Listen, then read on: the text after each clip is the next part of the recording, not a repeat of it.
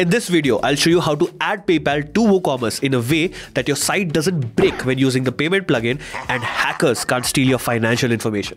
First, I'll show you the 4 things that your WooCommerce site needs to have before adding PayPal. Then I'll show you how to add PayPal to your WooCommerce site.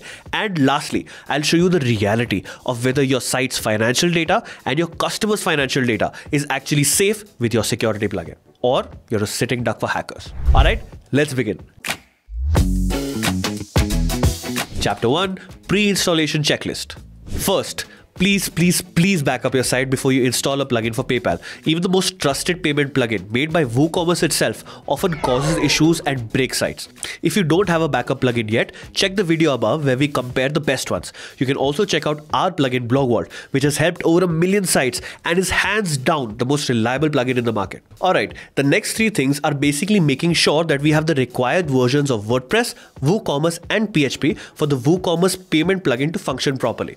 So, head over to the Tools menu on the left side of your dashboard, click on Site Health and then select Info. Now click on the WordPress tab and make sure you have version 5.3 or higher. Next, find Active Plugins and select WooCommerce. Here you should have the version 3.9 or higher. Lastly, click on the Server tab and make sure you have PHP version 7.1 or higher. Chapter 2. Adding PayPal to WooCommerce checkout. Now, there are many plugins that you can use to add PayPal to your site. I'll show you how to do it using the WooCommerce PayPal Payments. It sounds like a tongue twister, but it's WooCommerce's own plugin and the most popular one. The first step is largely self-explanatory and easy. Simply go to the PayPal website and click Sign Up. Select Business Account and click Next. Enter your credentials. Fill in details about your business and then click Agree and Create Account. Now that's done, let's start with integrating PayPal into your site. Head over to the Plugins tab and click Add New. Search for WooCommerce PayPal Payments, click Install and Activate. Click the WooCommerce logo and then Settings. Go to the Payments tab and toggle PayPal as your preferred payment gateway. Click the Activate PayPal button. Here you need to log into your PayPal business account. Click on Agree and Connect, then go back to WooCommerce Developers. This will lead you back to your WP Admin dashboard. If you check your website, PayPal should be one of the payment options available at checkout. Now, we're close to being done, but please listen to me. We need to test this once before it goes live. What if the checkout page malfunctions and customers can't place orders? Or they place the order, but you don't get the payment? No, we're going to test this once using the sandbox feature. Here's how you do it. Go to the PayPal developer site and click Login to Dashboard and log in or create an account with your PayPal credentials. Next, in the Sandbox tab, click Create Account and select Business Account. Fill in your email and click Create. Click Manage Accounts next to your associated Sandbox account and you'll see an email and password. Copy these details. On WP Admin, go to the WooCommerce tab and select the PayPal tab. Scroll down and click Test Payments with the PayPal Sandbox. On the next page, paste the email and password of your Sandbox account. Click Agree and Connect. Go back to your PayPal developers dashboard and create a new Sandbox account. This time, select Personal Buyer Account.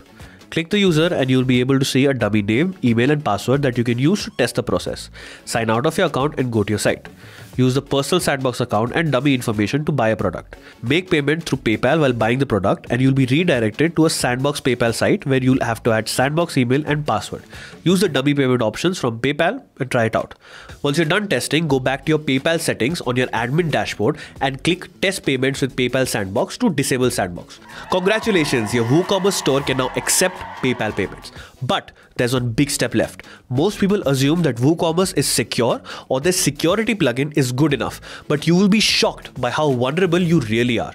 So I'll share 5 tips to ensure that no hacker can easily break into your site. Chapter 3. 5 tips to secure WooCommerce.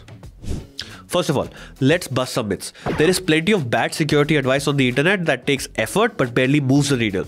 Even worse, they can really mess up the user experience on your site. So please, do not change your database prefix. Do not hide your login URL.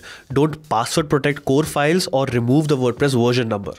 Next, please install a security plugin that actually works. I'll link a video above where I used almost 100 types of malware over 3 months to test the most popular security plugins. If you don't have time, I'll give you a quick summary. The only dependable and complete security plugins in the market right now are WordFence and our plugin Malcare.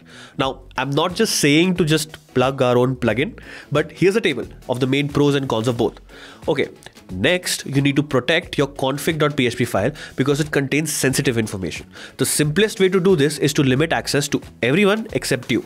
I'll link a video above about how to change these permissions. Next, restrict content records, because allowing free access means that every page on your site is accessible, including the sensitive ones. So use a plugin like restrict content to keep all your data safe. Lastly, please make sure that you've enabled two-factor authentication and limited login attempts, because brute force attacks are a real pain in the ass. Now, these are helpful but basic steps.